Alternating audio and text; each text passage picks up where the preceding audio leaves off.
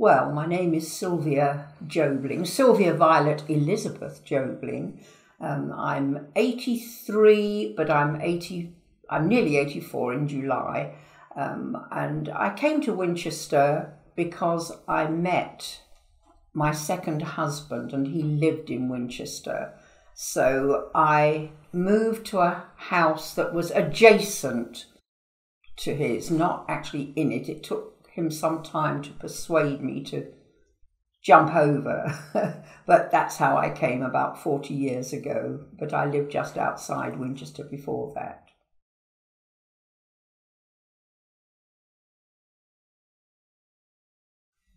Well, my life as a child was in London. I was 5 years old when the war started, and I lived in northwest London in a council maisonette with my mother and father and my sister. And then my father was called up, as all men were, in 1942. And so we were left, all the women, and there was Mrs. Duffy next door with her children, Mrs. Williams with her children next door, Mrs. Erickson upstairs with her children, and there was Mum with my sister Linda and I downstairs. So it was during the war, we weren't evacuated, and I suppose it was a time of poverty. First of all, not a lot of food, but everyone was in the same boat, so it didn't seem to bother us as children. My mother was, my auntie said she was sixpence short of a shilling. She wasn't very bright, but she was very lovely and a good plain cook. She worked in a canteen in a factory, and all the women worked. And the children went off to school and came home from school, and our mums weren't there. So, you know, today I suppose you'd call us latchkey kids, but we came home and I was quite young. I looked after my younger sister, and I think I was quite responsible.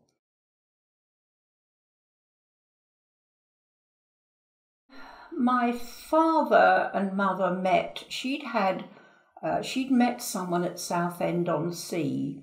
When she was on holiday with her friend Daisy, and this guy had kicked a beach ball, and he'd apologised, and then they got talking, so she started to go out with him, but she found out that he was married. So her parents took her to the British Working Men's Club, and in walked my dad, and he was young. He was 5 years younger than my mum. Her name was May, and his name was Harry, but they called him Ron. I don't know why. And she said to me, "Cough, he looked like Rudolph Valentino and he danced like Fred Astaire." And she fell in love with him. And I somehow think he wasn't quite as in love with her as she was with him. But one night she and her sister Florrie had come in late at 10:30, and her father had given her a belt, and I think she was about 25 when that happened.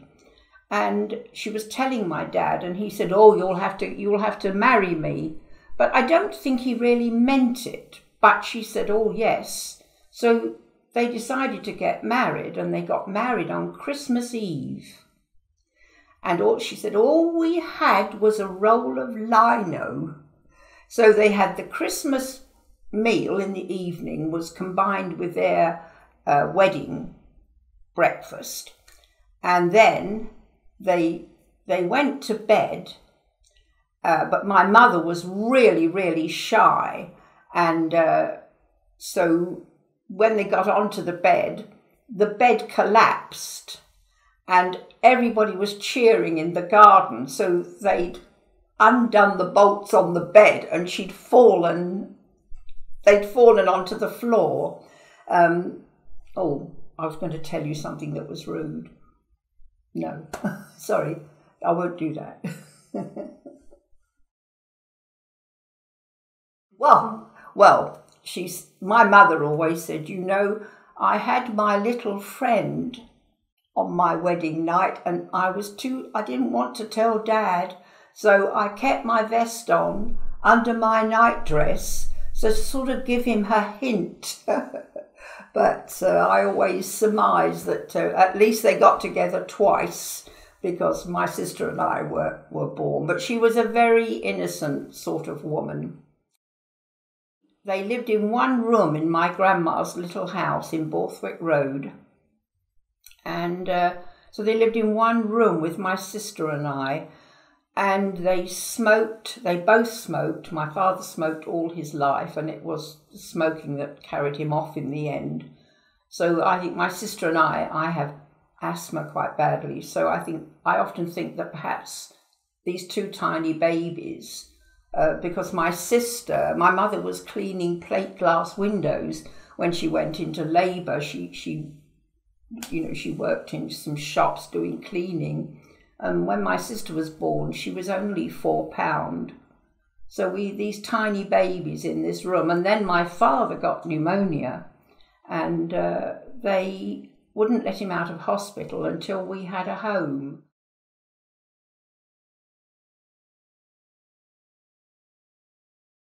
And there were so many jobs. It was very difficult to decide which one you wanted. There were plenty of jobs. And I went to an accountant in London, and because I'd been doing some of that sort of more difficult accountancy work. But then there was a job in a cosmetic salon. It was Helena Rubinstein's.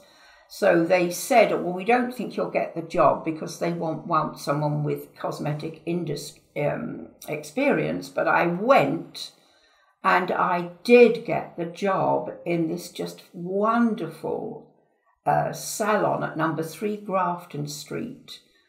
And you went in the door, and the smells of the perfume and the white curtains blowing in the breeze and the lovely marble staircases, and somebody came down and they gave me the test, and I got the job.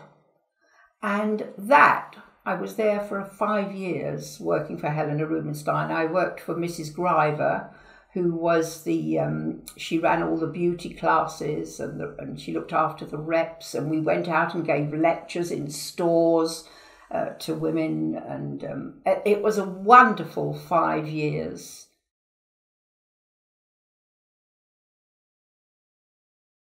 I'd met my first husband then, and we got married, and I was pregnant, and he had an offer. He was in television, so he had an offer to come down to Hampshire, to Southampton, to work at Southern Television, which was just starting up. And so we came down here into Southampton. So that was the start of.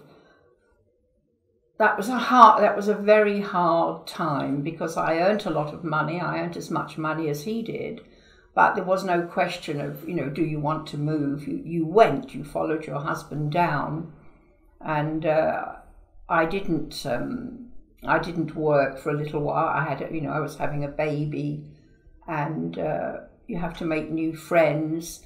But he was fated as though he was a film star. It's difficult to imagine that now, but in 1958, where they went all around the South Coast advertising Southern Television, and they were partying, and I was in this horrible flat all on my own with no television, nothing like that, and it was a very, very lonely time.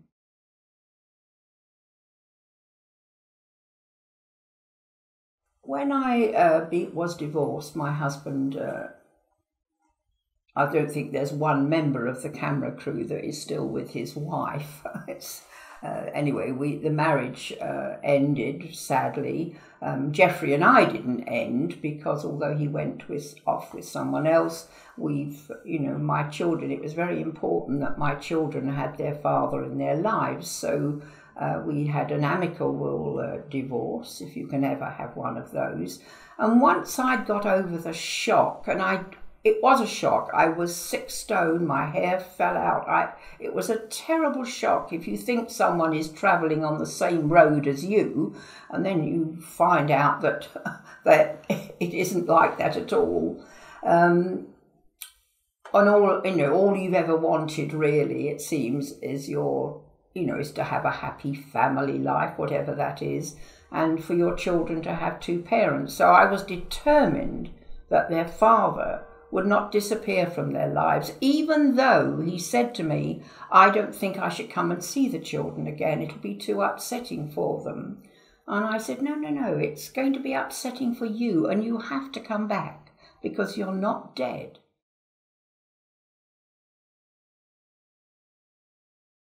And then I changed my job, and because I had to bring up my children and pay the mortgage. And I became a Samaritan. So I was a Samaritan for a few years. And then they sent me to Southampton University. I went on a 1-day-a-week course for about a year. And that was all attitudes to human sexuality. So at the Samaritans, I could, if anyone was having a difficult call, I could listen in, and then I could talk afterwards with the person concerned.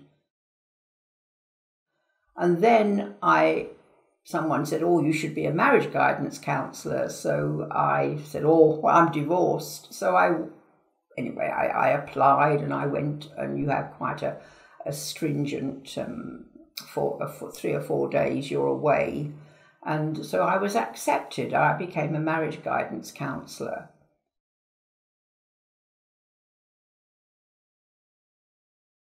And then I'd met my second husband, and he was a podiatrist. So gradually I started to work in his surgery, and I trained, to be his dirty nurse because he did surgery as well.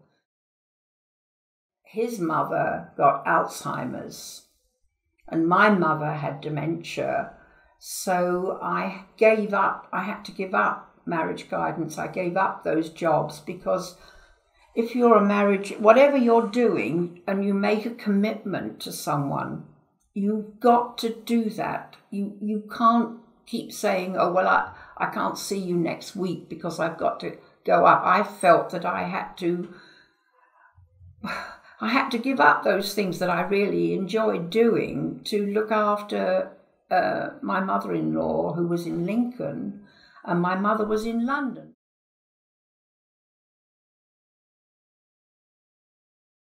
My husband Hugh sadly died 10 years ago very suddenly with a lung cancer, not from smoking.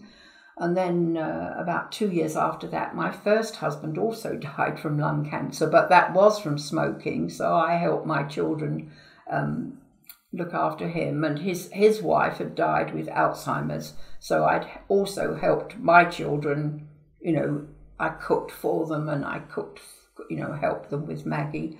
And then when I came to the singing group, I met Helen, and I sat next to her, and I started to talk to her on my very first day. But when she answered me, she smiled. She had the most beautiful, beautiful smile. And but she had Alzheimer's, so her speech was very dysfunctional. She couldn't string a sentence together, and I thought, oh, but I buddied up to her. She became a friend, and I took her to the toilet. And then I met Harry, because people come with their partners. So then I met Harry, and I met Norman, and these 2 gentlemen just love singing, and they love all the old songs, all the Frank Sinatra songs. So we used to go out as a foursome and have meals together, and we've been to the cinema and Helen could manage to come. And then Helen got worse and worse, so sadly she had to go into care. So Norman, we all continued, and we used to have little sing-songs up at the house and up at Harry's house. And then Helen was sent to Flowerdown, and it was an end-of-life situation which went on for quite a long time. So I used to go with Harry up there and support him and go up with him 2 or 3 times a week. He went up nearly every day. And then Helen died at the end of July. And so our friendship has continued. He's 91 this year, so it's not a Romeo and Juliet situation, but it's just a close friendship of 2 old people sort of trying to give each other company. So we go to the cinema a lot, we go to the theatre, and we have meals.